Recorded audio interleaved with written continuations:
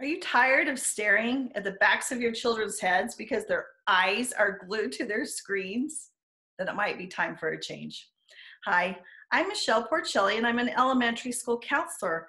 I'm excited to share with you some unconventional wisdom and tips and tricks on how to bring harmony back into your home.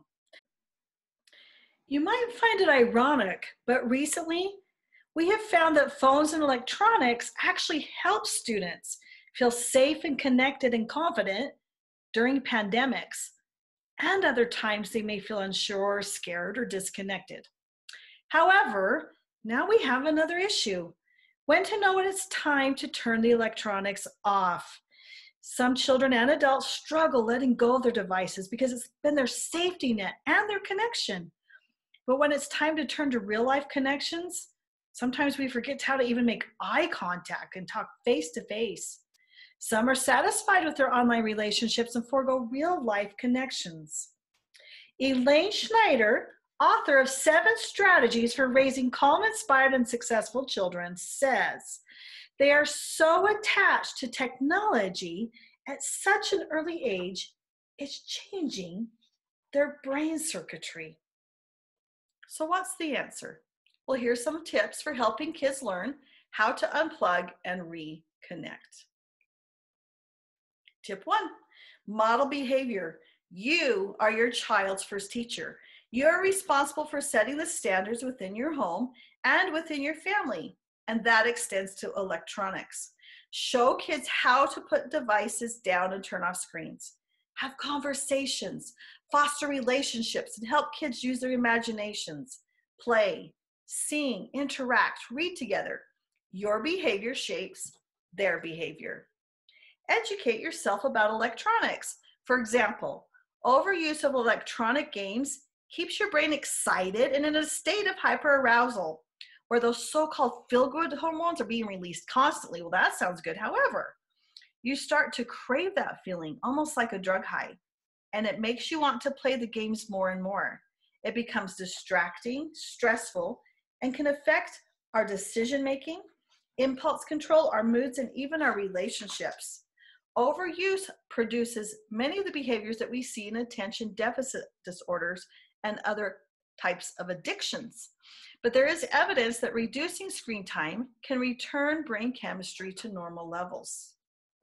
Create technology-free zones. It's about balance and moderation and knowing what your child is doing and with whom. It can be recommended to create screen-free zones, like keeping the television or other electronics out of bedrooms. You can choose your zones. Set aside times to unplug. Maybe don't allow electronic use during mealtime, and shut off screens at least 1 hour before bedtime. Also, be sure to spend device-free time with your children daily. No interruptions and no exceptions. Use parental controls. Be aware of ratings on games, on Netflix, Hulu, etc., and even Disney shows that they're viewing. As a parent, you get to decide what you will not only allow into your home, but what you will allow into your children's minds. No expert, not even me, knows your child better than you do. You are the expert, and it's okay to say no. Talk to kids about the dangers of too much screen time. Did you know what apps are on their phone? Do you even know how TikTok works? And sometimes many sexual predators use these apps and other ways to communicate with your child. Are you aware of the games they're playing? Who are they talking to, and how much time is spent on Netflix or with texting?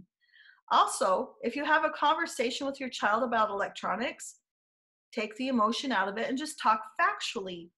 Let them know you have confidence in them, that they can not only handle electronics, but trust they will make good decisions about electronics. Talk with them about signs of knowing electronics or negatively affect them. These signs could be that their eyes are tired, they're sleepy or bored or irritable.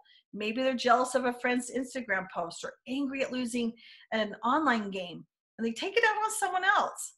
Give them power to recognize how they react to electronics to make wise decisions. Maybe even share a time when you realized yourself that you were caught up in electronics. Maybe there was a time you ignored making dinner or spending time with the family. You arrived late to a performance.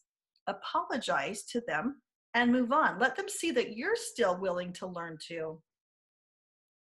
Offer alternative activities. This is especially important for young children. Engage them in books, games, talking, biking, meal prep, dog walking, arts and crafts projects, and so on. Take electronics vacations, even short ones count, where everyone unplugs and disconnects. Make it a contest to see who can disconnect the longest. Offer a prize to the winner. The bottom line is you are in control, and our children can make wise decisions, and we can be confident in them to do that. It's all about safety, connection, and confidence. I hope you've enjoyed these tips and tricks. I'm sure you have many of your own that work. Thanks for watching.